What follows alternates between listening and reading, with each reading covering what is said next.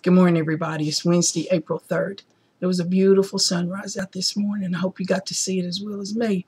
I want to thank God for waking us up this morning, starting us on our way with a purpose. He didn't have to do it, but he did. And I just pray for everyone under the sound of his voice. Hallelujah, glory to God. I want to talk today out of the book of Mark, and it's 6, a prophet without honor. Jesus left there and went to his hometown, accompanied by his disciples. When the Sabbath came, he began to teach in the synagogue, and many who heard him were amazed. Where did this man get these things? They asked. What's this wisdom that has been given him, that he even does miracles? Isn't this the carpenter? Isn't this Mary's son and the brother of James, Joseph, Judas, and Simon? Aren't his sisters here with him and with us? And they took offense at him. Jesus said to them, only in his hometown, among his relatives, and in his own house is a prophet without honor. He laid his hands on a few sick people and healed them, and he was amazed at their lack of faith.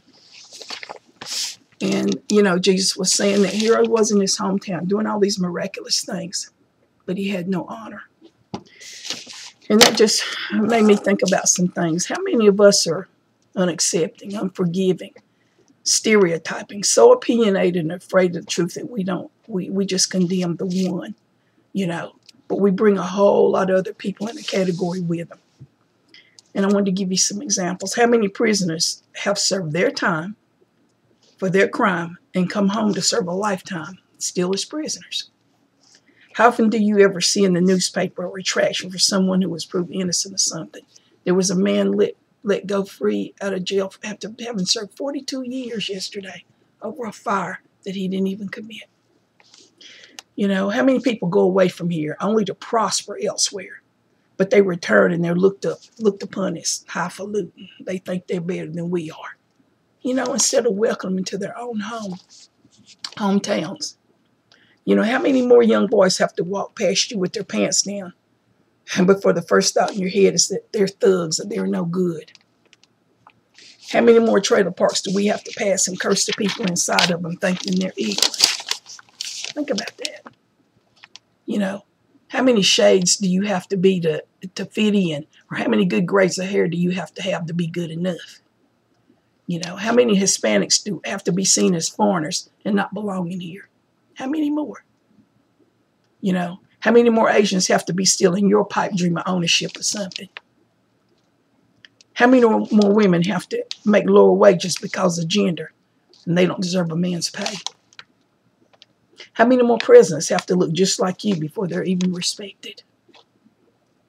There are just so many things. So many things. How many hoods do we have to wear over our heads or on our heads before we face the truth? The truth will set you free. We have to give honor to the people in their own home, in their own hometown. How many people have to be dying?